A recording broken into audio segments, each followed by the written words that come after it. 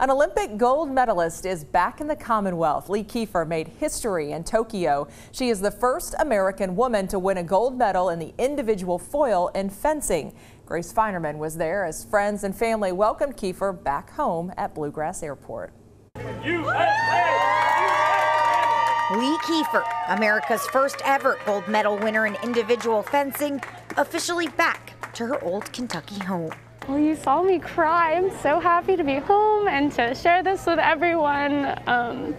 They've all been a huge part of our journey, and it's just like the best part of it is just being there with our family, our Bluegrass family. Her husband, Garrick Meinhardt, taking home bronze in men's team foil, inspiring the next generation of fencers at Lexington's own Bluegrass Fencers Club. After the quarterfinals, I got like 2 hours of sleep before the finals. Winning's not new to Lee.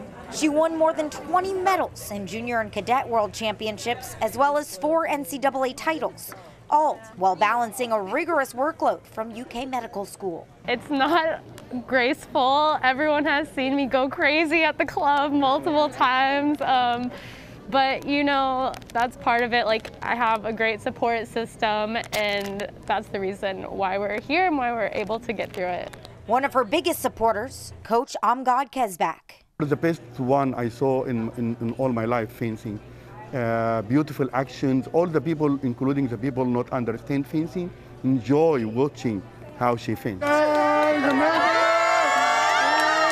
And now, coach and athlete sharing this gold medal moment. I'm just so proud that I could do this for Coach. Coach has always believed in me, and he's always wanted this medal as much, if not more. In Lexington, Grace Feinerman for the Fox 56 10 o'clock news. Congratulations and welcome home. Fencing runs in the family for the Kiefers. Lee's father fenced in college. All 3 of his children picked up the sport as well.